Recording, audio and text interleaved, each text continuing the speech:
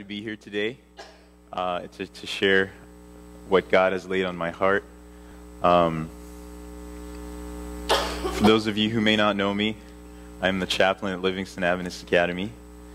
And since I'm up here, I always like to take a brief opportunity to let you know some of the exciting things happening at LAA. So we're wrapping up the year. Graduation is just around the corner. But there are some exciting events in between. I know the high school music tour is coming up next week. May 19, our campus ministries are going to be doing a spiritual retreat on the coast. So I'm excited about that.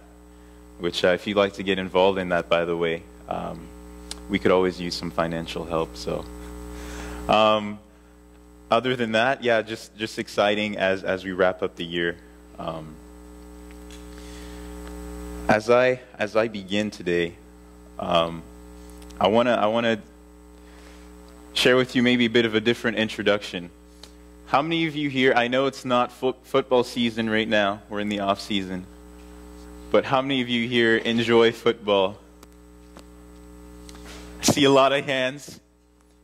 How many of you like the Seahawks?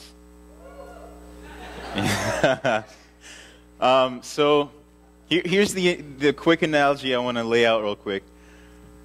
Around Super Bowl time, there's just electricity in the air, right? We're excited, especially if your team is playing. And if your team is winning, we all know how we can get into it. We get excited, we clap, we shout. When the ref makes the wrong call, we yell in anger. Here's the analogy. When we come to church, we're so quiet. So today, I want to give you permission to get excited about God. To get excited to be in the house of the Lord. How many of you are happy to be worshiping God today? And so, let's get excited about God today. And so as I share, don't be afraid to give me feedback. I really don't appreciate it when worship is a spectator sport. So give me feedback. You know, if I say something that resonates within your soul, then give a loud amen or shout hallelujah. Maybe if I say something that challenges your spiritual life, then you could say, help me, Holy Ghost. Because we all could use some help from the Holy Spirit. Or maybe I might say something that you disagree with, then you could say, help him, Holy Ghost, because I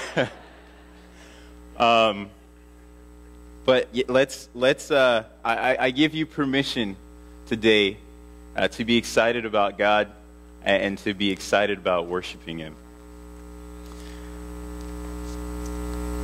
Before I begin, I want to read the scripture reading today, which is found in Luke chapter 15, verse 1 and 2. I'm going to give you a moment to turn there. Luke chapter 15, verses 1 and 2. Say amen if you're there. Have mercy if you need some time. I hear a couple of cries for mercy, so I'll give you some time. Amen? All right, let's read Luke chapter 15, the first two verses. And it says, actually, before I read, I'm going to invite you guys to stand as we read. We don't always stand up when we read, but, two reasons that I think it's a good practice. One, we honor the reading of God's word. Amen? And two, it is to help maybe some of us who have fallen into a slumber to wake up a little bit before the message. Luke chapter 15 says, now the tax collectors and sinners were all drawing near to him. And the Pharisees and the scribes grumbled, saying, this man receives sinners and eats with them. Let us pray. Heavenly Father, thank you so much for the opportunity to worship you today. God, we are not worthy. We are broken people. I'm a broken person, and so I ask, God, that you would help this preacher to get out of the way so that you can be lifted up today. pray this in your name. Amen. Thank you. You may be seated. Now, I have, last summer I graduated from Walla Walla University. And so this has been my first year in the workforce.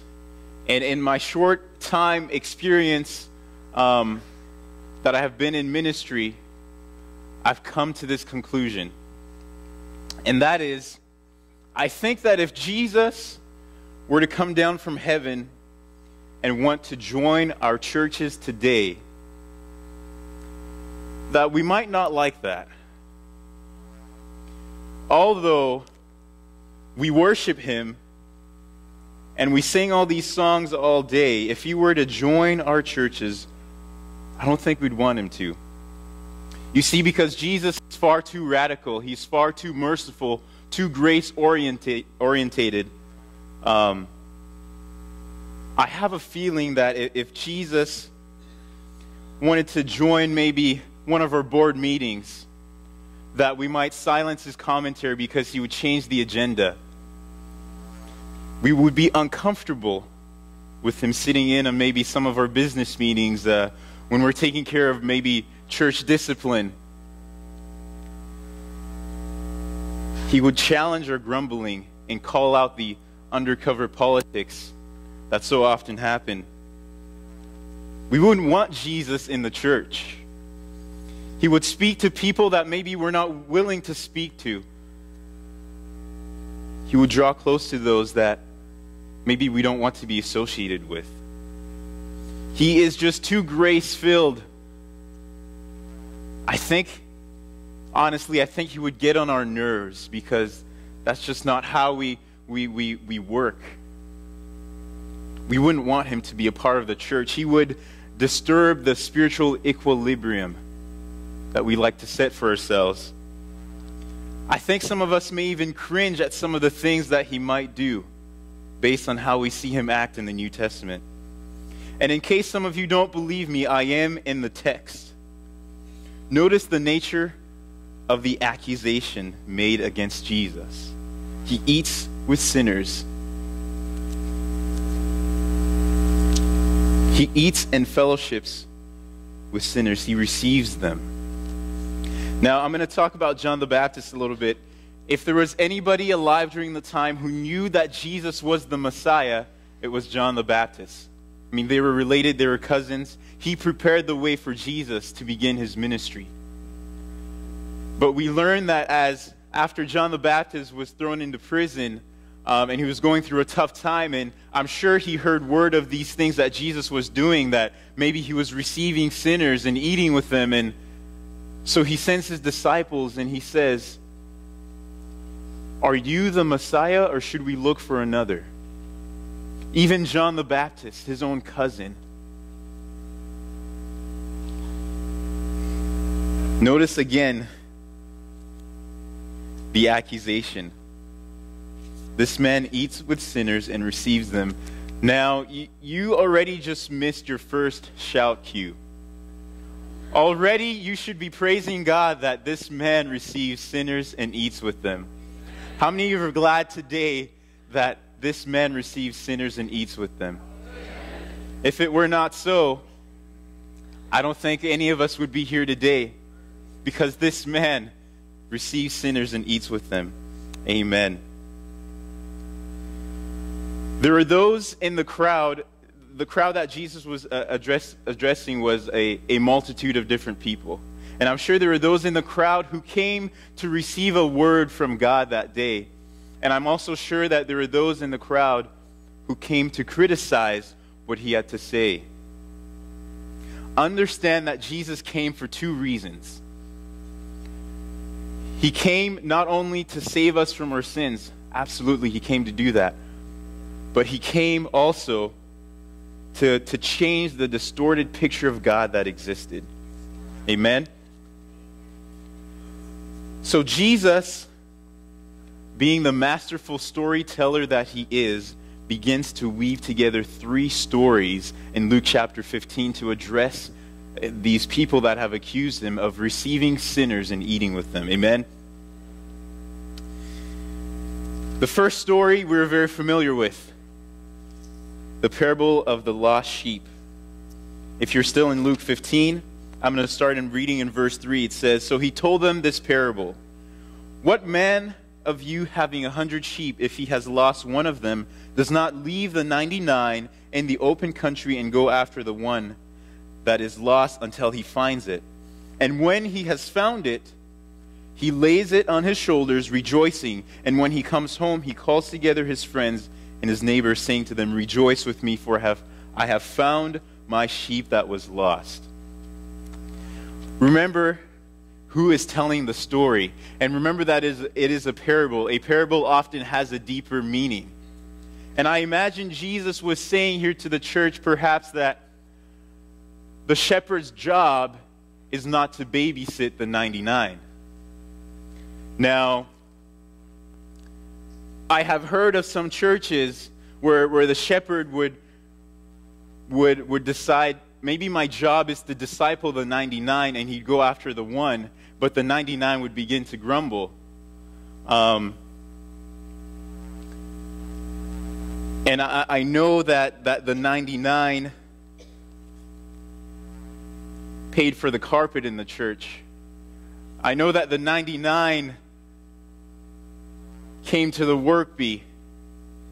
But perhaps it's time, and you tell me, Pastor Randy, perhaps it's time that you leave the 99 and go out after the one. Because, as I understand it, it is the good shepherd that places the shepherd in the church to train the 99 so that they can go out after the one. Amen?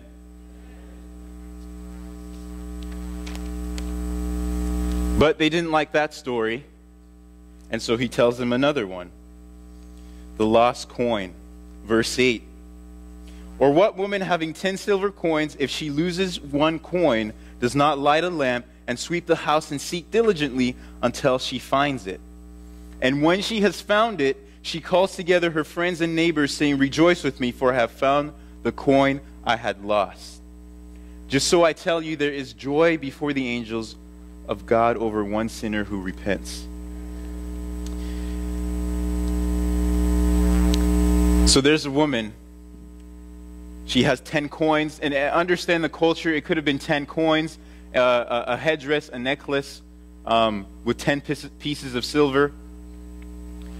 Understand the culture that headdress or those 10 coins, whatever it was given to her by her fiancé. When the groom goes to prepare everything for the fiancé, when he comes back, he expects to find all 10. If she loses even just one, it renders all 10 of them useless. Perhaps, now again, remember who is telling the story, that it is Jesus speaking to a multitude of people. Perhaps Jesus was saying or signaling to the church that you can't measure your worship by your church being full of people who look like you, act like you, smell like you.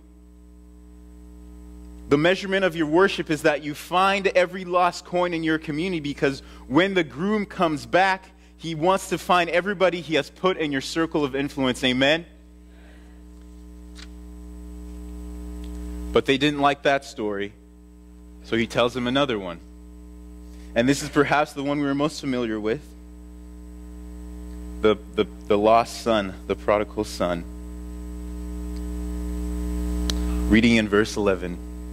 "And he said, there was a man who had 2 sons, and the younger of them said to his father, 'Give me the share of the property that is coming to me.' And so he divided his property between them." Now we understand that this is not a true story. It's a made-up story to tell the true story about who the Father is. The story also gives us a glimpse into the son's heart, who he was, his character. And I would say that his relationship with his father was transactional. How many of you married couples here know that a transactional type of relationship does not work in a marriage? Right? You only come to your spouse when you want something. How many of you ladies here would appreciate if your husband came and said, "Honey, I I haven't seen you all day. We haven't talked, but can you just cook me dinner? That's all I want right now. I'm sure that you would appreciate having some sort of connection, that he would bring something to the relationship and not only come when he wants something. The son's relationship with the father was very transactional. In other words, maybe some of us here, our relationship with the father is transactional. We only come to the father when we want something, when we need something. We sometimes ask for God's favor, but we don't want God. Mercy. We say, God bless me, but don't get all up in my business. There's a gospel song, some of you may know it, some of you may not, entitled, When the Praises Go Up, the Blessings Come Down. Now, as much as I like the gospel song, I have some beef with the theology behind this song, and here's the beef that I have with it. It portrays the idea that God's blessing is dependent on my praises. In other words, God only blesses me when I praise him. But how many of you here today that know that God's blessings, his goodness is not contingent on your praises? His goodness is based on his character. If he stopped being good, he would stop being God. Amen. You guys didn't miss that shout cue. Thank you. He's always faithful.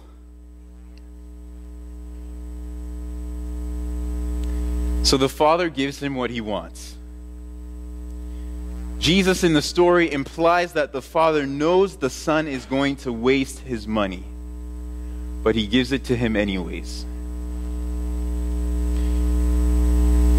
Even though he knows what you and I are going to do, he gives us his blessing anyways.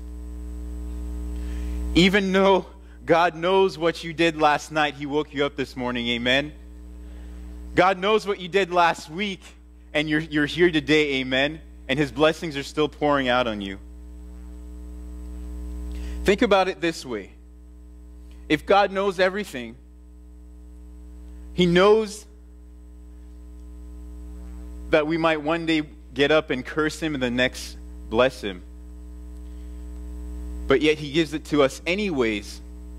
Because in the same way that same mouth might curse him on Monday, maybe on Tuesday after that person realizes how good God is, their life might be changed around and realize how good God has been to them. And they might turn around and begin to bless God. Amen? It's almost as if God's grace finances our foolishness. Even though he knows that we are going to squander his blessings, he gives it to us anyways. So he leaves with everything the Father gives him. The Bible tells us that he goes into a far country. I wonder if any of you here today know what a far country is. And you know, some of you know the story, your mind is jumping ahead, you're probably thinking, well, he went to a far country, he wasted his money on women and alcohol and all these things. And maybe you're thinking, well, I haven't done those things, I haven't been to that far country. But I'm here to tell you today that some of you parked in your pews right here today may be so far in your faith that you're in your own far country. Help me, Holy Ghost. I know I've been to my own far country. And I know sometimes even now in my relationship with God, there are dry moments, there are dry seasons when it's tough.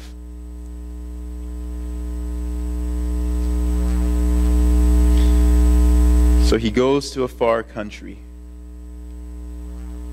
The Bible tells us that he has squandered his wealth in wild living. I once heard a sermon by another preacher where he defined wild living. He was preaching on the same passage, and this is what his definition was. He says, wild living is everything you would do if church people couldn't catch you. Let me say that again. Wild living is everything you would do if church people couldn't catch you. I think there's some truth to that. You think that at this point in the story that the father would leave him, that the father would somehow have stopped searching, pursuing his son. Growing up, I sometimes heard church people talk about this theology or this idea that if you do something or you go someplace that's bad, God's angels cannot go in with you. And therefore, you need to stay away from those things, because if you go in there, you will lose God's protection. Am I the only one? All right, I see a lot of heads agreeing with me, so you can relate. Let me tell you how this theology is neither logical or theologically correct. Okay, let's start with the logical issue. How many of you know that the devil is a liar? Amen? Okay, how many of you know that if the devil could get you in a place where God's presence, His grace would leave you, that if he could get you in that position, he would bring the whole roof on your head? How many of you know that the devil would do that? If he could get you in a place where God's grace, His presence could leave you. Okay, so the logical side of it didn't quite get you. Let's look at the theological side. Theologically, this doesn't make sense, because as I read in the Bible, I read that the psalmist says, if I make my bed in heaven, you are there. And if I make my bed in what? In hell, you are also there.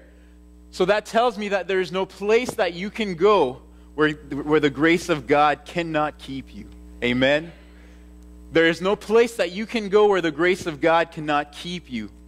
It doesn't mean that, what we may be doing pleases God. But His grace has never left you, and it never will. Amen? There's no place that we can go where the grace of God cannot keep us.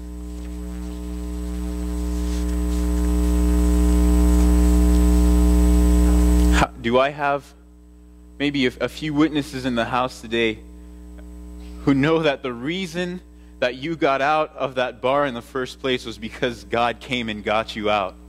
Amen? Do I have a few witnesses who can testify today that the reason that you're here today is because God came and got you out? The reason that maybe today you're living a different lifestyle than you used to is because God came and got you out. There's no place we can go where the grace of God cannot keep us.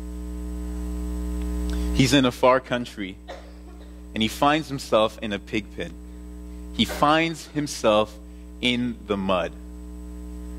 Okay, so he's left, he's squandered his money, he's now poor, and he's in a far country.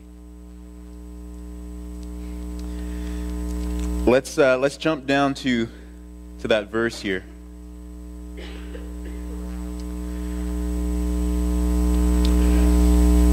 Let's jump to verse 16 here. And he was longing. Actually, let's jump back to verse 15. It says, so he went and hired himself out to one of the citizens of that country, who sent him into his fields to feed pigs. And he was longing to be fed with the pods that the pigs ate, and no one gave him anything. Okay, so this is the place that he comes to. And in verse 17 it says, but when he came to himself, he said, how many of my father's hired servants have more than enough bread, but I perish here with hunger? So he comes to his senses in the mud. Okay, come hang out with me here a little bit in the pig pen. It is often in the mud that we find ourselves. When we are at our lowest points with no place else to turn, we find ourselves and we realize how much better things were when I was walking with God. Amen? Remember who is telling the story. It is Jesus. And to me, it's almost as if Jesus is telling him when he comes to his senses, and I believe that God would be speaking into his heart in the story. When he comes to his senses, it's like Jesus is telling him, listen, I made you from the mud. I can save you from the mud. Amen? Can somebody say hallelujah, that Jesus can save us from our mud? Amen? So he comes to his senses. And he comes to this conclusion that even my father's servants were better off than I am. And so he decides that he's going back. And he begins it by rehearsing this line, by putting this plan together. He decides, I'm going to go home and I'm going to tell my father, listen, I'm not even worthy to be called your son anymore. Just accept me as one of your servants. Just put me there. I don't even care. But they're better off than I am, and so I'd rather be there than where I am right now. And so he begins to rehearse that line. Now he's going, he has the right, he's moving in the right direction, but he has the wrong mentality. And I can imagine to myself that as he's there in the mud, he's rehearsing this line. I'm no longer worthy to be called a son, but make me as your servants. How many of you have been in a low place like that, where you rehearse that line, God, I'm not worthy to be called your daughter. I'm not worthy to be called your son. He has the wrong, he's moving in the right direction, but with the wrong mentality. Because the truth of the matter is that when he left his house, when he left his father, he was a son. When he took his inheritance, he was a son. When he wasted his money, he was a son. When he wasted his money on women and alcohol, he was still a son. And when he found himself in the mud, he was still a son. Can somebody say amen to that, please? That if you're in that place today that you find yourself in the mud and with no place to turn to, realize that you're still a daughter, you're still a son of the living God. Amen? The grace of God is so powerful that when we break the covenant, God still keeps it. God still keeps it. The problem with our church today is that we have a whole lot of slaves where we should have a whole lot of sons and daughters.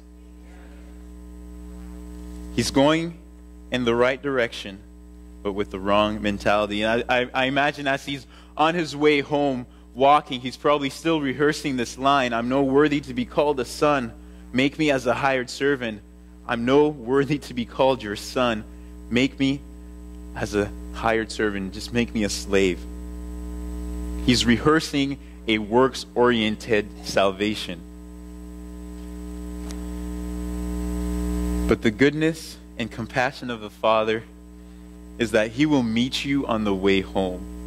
Even if you have the wrong mentality, just start moving in the right direction. Just start moving towards God. He will meet you on the way home. Amen?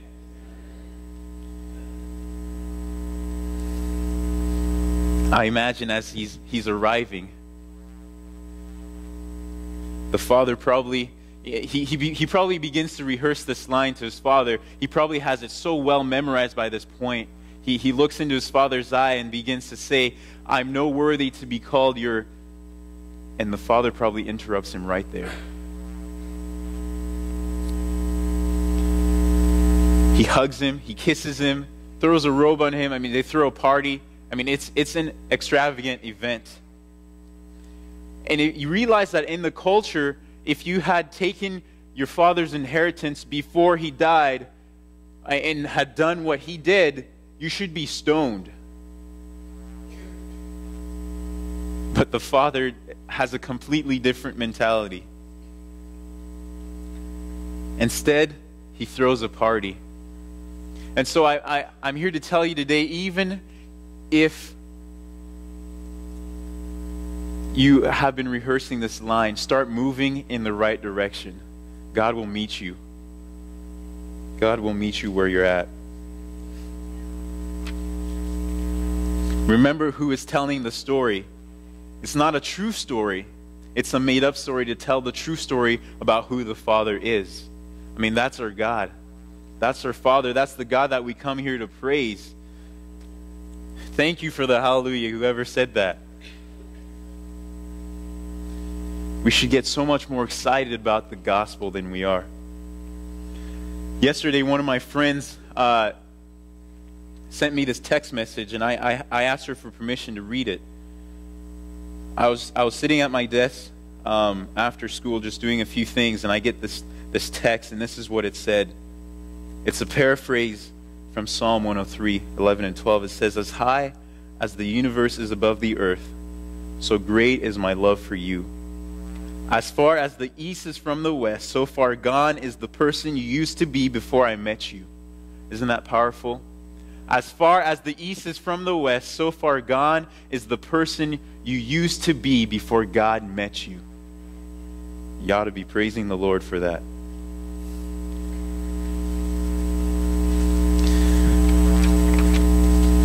How many of you here enjoy the sport, the activity of rock climbing? Okay? I see some few hands. There is, however, one bald man in the back that did not raise his hand. And I'm wondering why he didn't raise his hand. But I have a few things to show you this morning.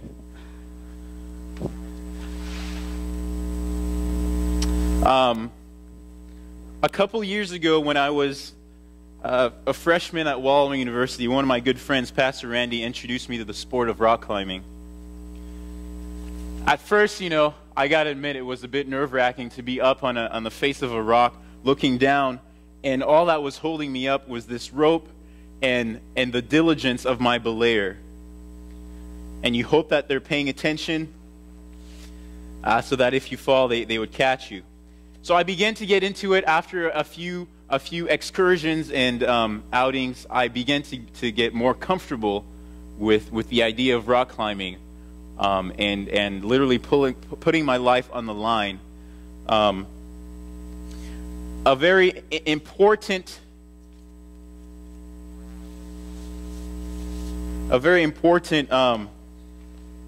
tool in rock climbing is your rope. Okay, you want to make sure you have a good rope. Now, it used to be that as I got into it, I would have to depend on Randy to go because I didn't have any of this equipment. Okay, I got some of the basics. I got a harness and some rock climbing shoes, but I did not have a rope which is key in rock climbing. Okay? And so I had to depend on Randy to use his equipment. And so if I wanted to, say, go somewhere, with somebody else, I would have to ask to borrow it. And if he was using it, well, sucks to be me because I don't have my own equipment. Okay, this is how it has been for the last several years of my rock climbing experience. Okay? However, this week, I made the financial plunge and got my own rope. Okay, can I get an amen? Can I get a hallelujah? I got my own rope, okay? I used to have to depend on Randy I used to have to depend on Randy in order to have a connection to the rock. But since I got my own rope, I no longer need Randy. I have my own direct connection, my own link to the rock. Can I get an amen? I no longer need Randy because I now have my direct link to the rock. Now follow me here because I'm going somewhere. Some of us here, Christians, we have not experienced this grace. The title of the sermon today was Scandalous Grace. We have not experienced the relentless grace of God because we think that coming to church once a week is enough to have a relationship with Jesus. Right? A lot of us in the Adventist church, we have become Seventh-day Adventists instead of Seven-day Adventists. We think that once a week is good enough or that a little prayer here and there is okay. And some of us even use our spiritual friends as a crutch. They're the only link we have to God. But I'm here to tell you today, friends, that you need to get your own rope. Amen? You need to go and get your own rope. It's not enough that you come to church once a week or that you say a few prayers here and there. You need to be connected to the rock. You need to have your own direct link to the rock. Amen? If we're going to experience this grace we have talked about, we actually got to spend time with the source of that grace. Amen. And so, as we're about to have prayer together today,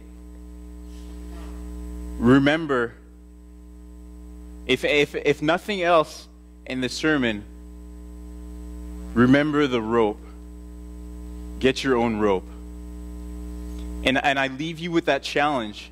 As you move from here, I think we should always be challenged to continue to grow, never to become complacent in our relationship with God. And so I leave you with that challenge, that wherever you're at today, start moving in the direction. God will meet you there. Get your own rope. Amen? Amen. Let's pray together. Heavenly Father, thank you for this grace that is so relentless. I don't even fully understand it. And I don't even think I've even fully let myself experience it, because it's just too good to be true sometimes.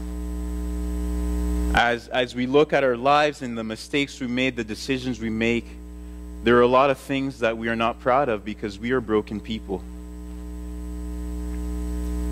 But thank you that you made the decision to fellowship and to eat with sinners. Because of that, today we sit here and we can worship you. Right now, as I believe your Spirit has been moving in this sanctuary, this room, I ask that if there is somebody here who has not let themselves experience this grace, maybe who hasn't gotten their own rope, that they would raise their hand, indicating to God that they want to do that today. That they want God, they want to fully experience God, how God wants to be experienced, how in the relationship He wants to have with us. Thank you so much for loving us, for a grace that is so relentless.